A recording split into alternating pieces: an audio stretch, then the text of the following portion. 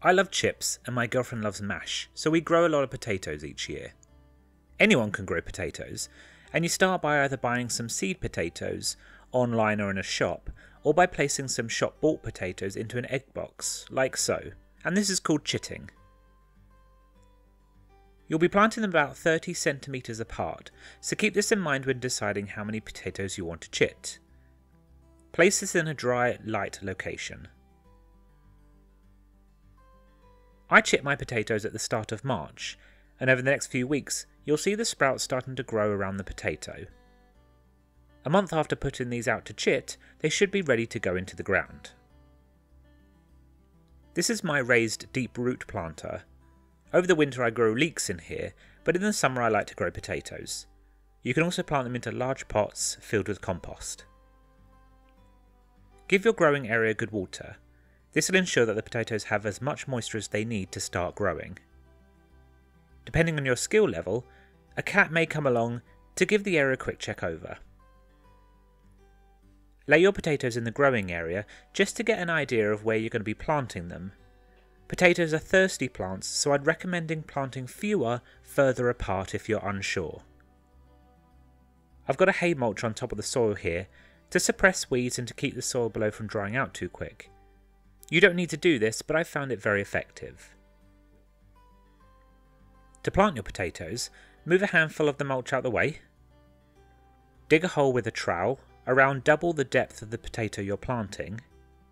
Drop the potato into the hole, cover it back up with soil and press down, and then put the mulch back on top. Easy, right? I'll show you again. Mulch, hole, potato, cover, press down and mulch. The good thing about growing potatoes, and why they're a great choice if you're new to growing your own food, is because they grow so quickly, they cover the soil with their foliage, so you rarely need to worry about weeds. One thing to look out for though is watering, especially if you're using a planter like this. The soil will dry out quickly and you need to keep on top of checking it often, probably daily in the summer. The shoots will take a couple of weeks to show, so in the meantime keep them free of any weeds and just be patient. About 3 weeks after planting, the shoots will start to show. I told you they grow quick. 4 weeks after planting, the leaves are open and the plants are starting to take in energy. Over the next month, they'll double in size each week until the foliage has completely filled their available space. 8 weeks after planting, and we're at the start of June now. The sun is shining and the energy is now going into growing lots of roots. Keep the soil nice and moist, and check each day on really sunny days, and water if needed. An easy way to see if it needs a water is to stick your finger down into the soil. If it comes out dry and clean, it needs a good water. It's now the start of July, about 12 weeks after planting. You may have some dead or damaged foliage, which can easily be removed. You can either cut or pull it away from the plant to keep it tidy, and to allow more light in and to increase the airflow around the leaves. Now you've got two options when you get to July. You can harvest them when the flowers show for an early potato, or you can wait until the foliage goes yellow for your main crop potatoes, which will be larger. Now I need to be honest here, I was an idiot, and after 20 weeks of recording this growing diary, I harvested the potato and forgot to record it. However, luckily, I did record last year's in the same location, so the following footage is from then. Harvesting takes a little time, but it's not difficult. Give yourself plenty of space and pop some gloves on. Start by pulling up all of the foliage. If potatoes come up with the foliage, then collect them and place them in a bowl or a tray. You may find these brown shriveled potatoes as you go. These are the potatoes that you initially planted, so don't collect these because they can't be eaten. Now once you've removed the foliage, you need to collect up all the potatoes that are in the soil.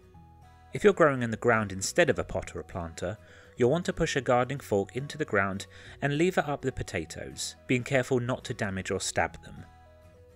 If you've grown them in a planter like me, dig a deep trench at one end with your hands and collect any potatoes that you spot. You'll be surprised how deep you can find them. And then move the trench along the planter until you've uncovered them all.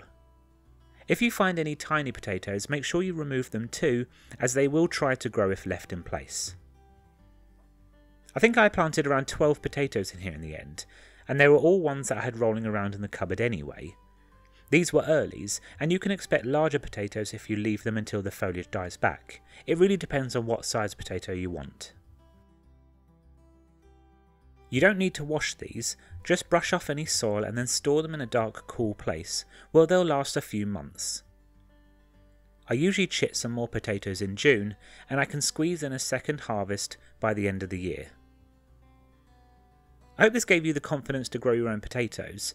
This is just one and a very simple method, but there are more involved ways of growing potatoes where you'll probably get a larger harvest.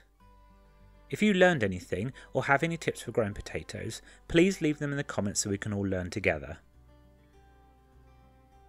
Thank you to my patrons for their support, and here are a couple of other videos which you may be interested in. As always, thank you for your time, and happy growing!